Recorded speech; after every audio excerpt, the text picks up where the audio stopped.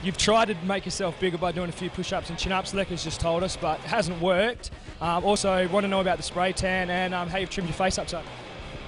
Basically, mate, I've had a good summer in the sun and I'm looking brown. No fake tan there. I don't actually need to do weights, in case you didn't know. I've got rather large pipes. You look really skinny and you look sick, mate. I feel sick being around you. I feel sick looking at your arms, your chest. You have no body.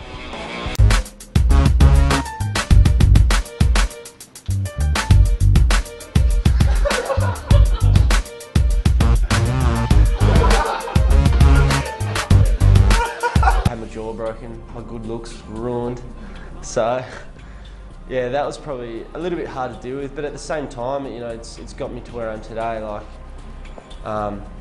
you know, these little things that happen to you, like at the time look big, but now looking back and it's only made me stronger. It's made me work harder to get what I want.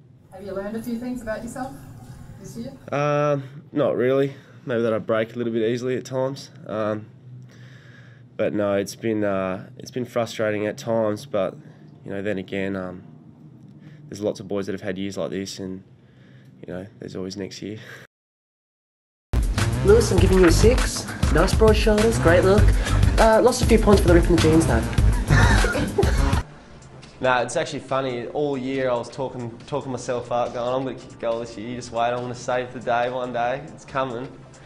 And I've come out a few minutes to go against Carlton, and one just fell onto my boot.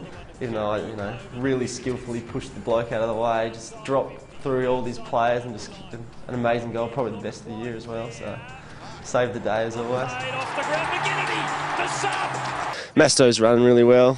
He's a bit of a stick figure at the moment though. He doesn't have a muscle on him, so hopefully he can do some weights over Chrissy. Oh, Jennifer Aniston. I was a big Friends fan, so yeah, she's hot. Thank you very much for your time. Big round of applause for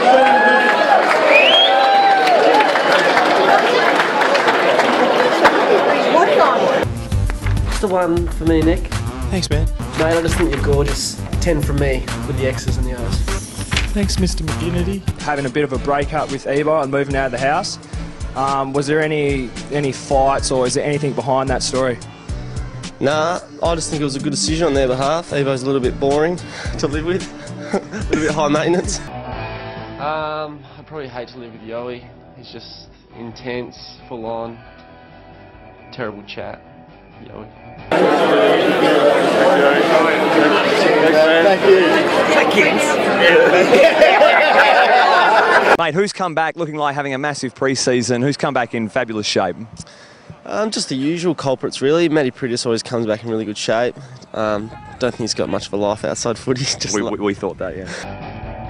Yeah, it was running the wrong way, mate. Colts days, ran 100 metres the wrong way. That was Righto, Ginner. Used to have a wicked mullet, and then you cut it off, and we've heard it's because you wanted to impress your girlfriend, or your girlfriend didn't like it. Is that the truth?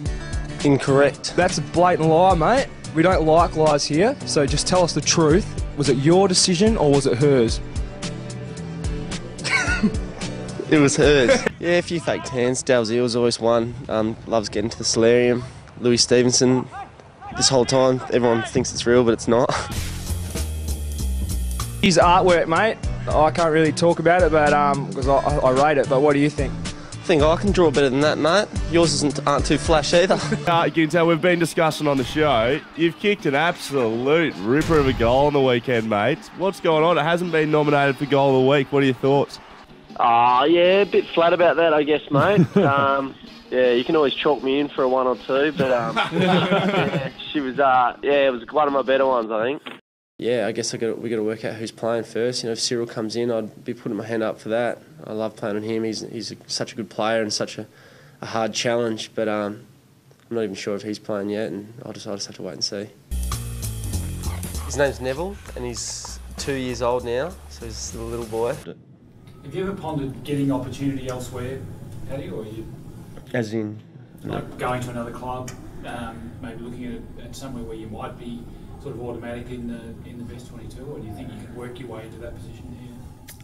No, it hasn't really crossed my mind. I don't really think I'm a player that too many clubs would jump at, but I haven't really put too much thought into it. You know, I love being at West Coast, and I'm a Perth boy, and always supported West Coast.